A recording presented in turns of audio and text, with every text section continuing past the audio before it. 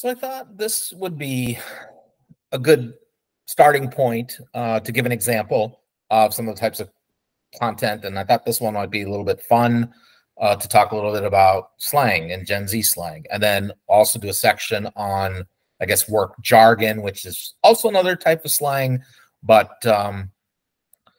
some of the other generations might have a hard time understanding what Gen Z means, and then vice versa. Some of the slang and expressions in an office setting might come as unfamiliar to some of the younger generations like Gen Z. And so here's a few examples. Vibe. This one is more about atmosphere, I guess sentiment, based on whatever. It could be good vibes, bad vibes. I like the vibe of our team. That would typically be something positive or good vibes. Gen Z also likes to bring the vibes. So that would be bringing positive, typically atmosphere and just feelings to wherever they are.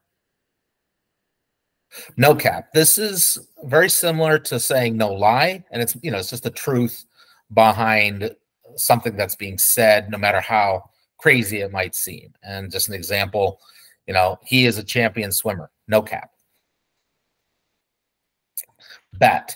This is to accept a challenge or respond to an assigned task just as an acknowledgement, or again, if there's some kind of challenge or doubt about somebody could do something, then you say bet. So could you please send me that email update? Bet. Lit.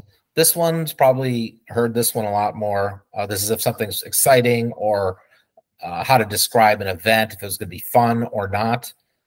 This example, the happy hour after the training is supposed to be lit. Basic. This is another one that is pretty commonly used, and it is to describe something that's a bit more common, mainstream, or boring. It's a bit of a mild insult. And the example here is, I didn't like her slide deck. It was so basic. And note the use of slide deck and not the word presentation or PowerPoint presentation. That puts you into the boomer category. Gen Z and other younger generations, they typically prefer the use of saying slide deck instead. Sus. This is an abbreviation for suspicious. It refers to behavior activity that's considered abnormal for Gen Z, I guess. And then they call, in the example, they call an all-hands meeting. That's sus. Slay refers to something that's impressive, or it could be response to an event, or somebody with a great outfit on, some kind of impressive action, or a life update. I finally got that new account I've been working on. Slay. Cancel. Probably heard this maybe as cancel culture. This is to stop giving support because something becomes problematic for whatever reason or other type of motivation. Return to the office is canceled. Fire. This is similar to lit, something that is very enjoyable.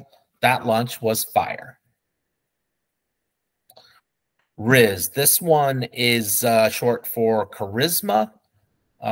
Describes typically somebody who's a smooth talker and can navigate conversational situations like a pro.